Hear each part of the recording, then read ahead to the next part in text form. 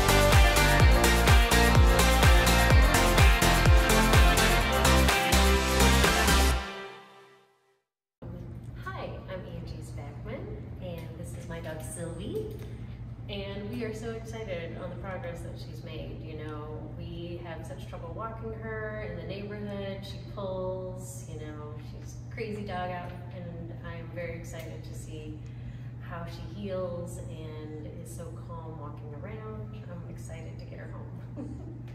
And I was saying, as we were walking around, it's the best walk I've had with her in the year we've had the dog. First time not pulling on the leash. Yes, I'm very excited to get her home, and yeah, I think they did a great job.